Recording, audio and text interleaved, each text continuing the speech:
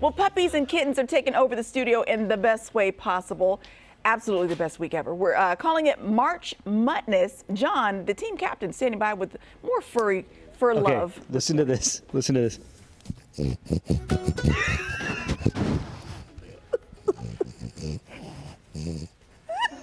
This is Athena. She is a French bulldog, and she has special needs. Emphasis on the special, though, because she is special. Listen to that. Best.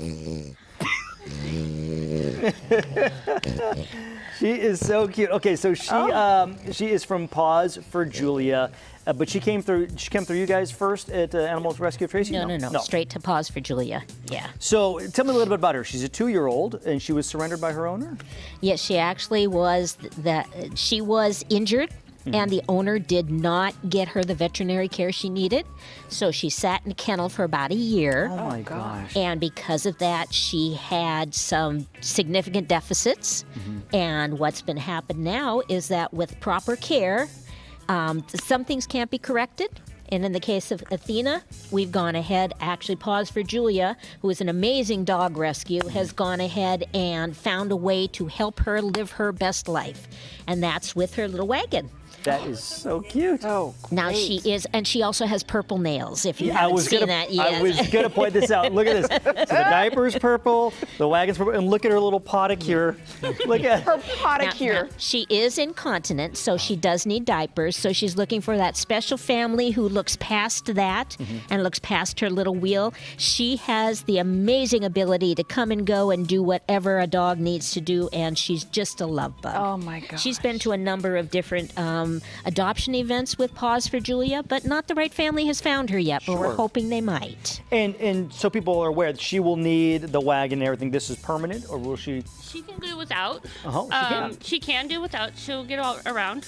But when we're outside or out in events, we do use a wagon. Yeah, easier for her to go. Yeah, that's right. I know. Yeah. Listen. She is adorable, and she's available for adoption now? Yes, she is.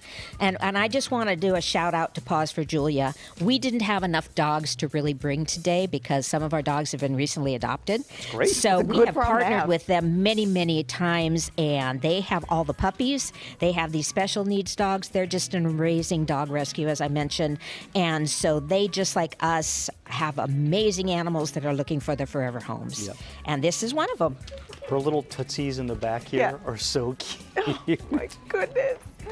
And her pink nails. Okay, so if people want to adopt her again, just get in touch with Animal Rescue of Tracy or Paws for Julia.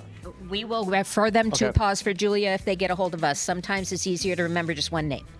All right, Athena, aren't you adorable? One last time before we go. Let's see if we can get her to... Maybe just a bite at the microphone. All right, guys, we'll be right back.